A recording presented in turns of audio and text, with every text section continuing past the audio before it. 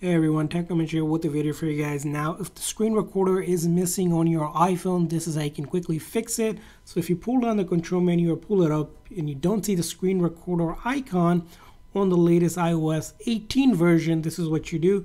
Once you pull down, you're going to click on that plus icon right here and then add a control. Once you add a control, you can search for screen recording or see it right here listed. So you're going to tap on that and it's going to get added, and then you can tap anywhere. And this will allow you to do screen recording. Keep in mind, if you want mic, you need to long press and hold and then use microphone to do screen recording. Now, if you happen to have an older version of the iOS, like the iOS 17, it's going to be different in the settings.